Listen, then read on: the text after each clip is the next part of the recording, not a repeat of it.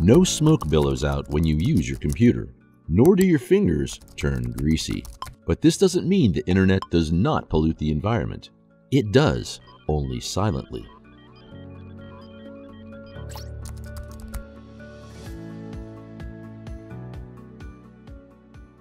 Whatever task you perform online, from shopping to sending emails, needs digital infrastructure to support it. This is facilitated by data centers and vast servers spread across the world. Did you know that Northern Virginia in the United States has the highest concentration of data centers? These data centers are powered by electricity generated through fossil fuels.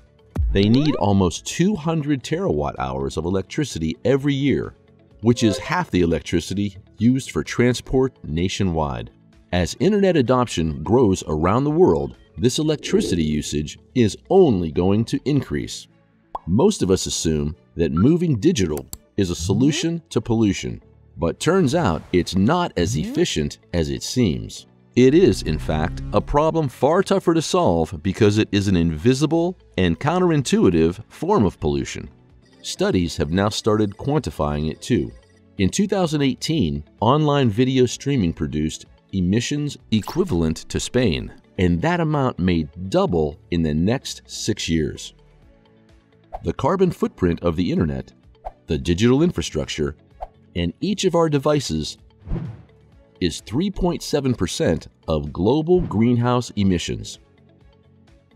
This is similar to the global airline industry and is predicted to double by 2025. So what can be done?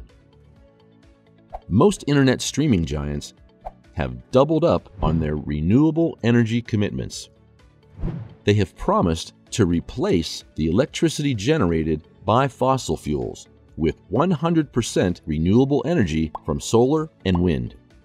Dominion Energy, for instance, which powers the Northern Virginia data centers, has committed to power 100% of its operations with renewable energy by 2025, but has only reached 32% of that goal so far.